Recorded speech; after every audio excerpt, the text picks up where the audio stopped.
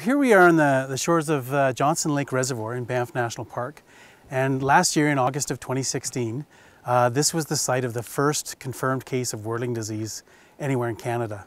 So whirling disease is a parasite of salmonid fishes, so it affects salmon, trout and char and whitefish, and so the fish that were in this lake, it's been stocked with brook trout and rainbow trout years ago. Parks Canada hasn't done any stocking for well over 30 years, but previously this lake was stocked with those fish. This parasite affects salmonids and can affect mortality in those species. And so this was the first known case anywhere in Canada. So we immediately began working with the Canadian Food Inspection Agency because it is a reportable disease in Canada, and working with our colleagues and partners in the province of Alberta to fan out sort of a province-wide and a park-wide cooperative detection program.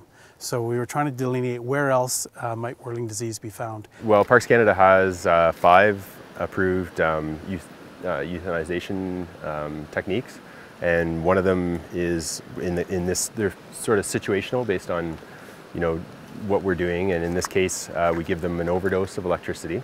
So more than you normally would in a situation where you want to sample them non-lethally.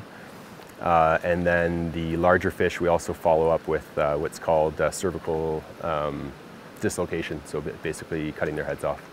And then we dispose, obviously those fish are potentially contaminated. And so we take them back to the office, put them in a freezer, and then at some point in time they get taken to an approved landfill.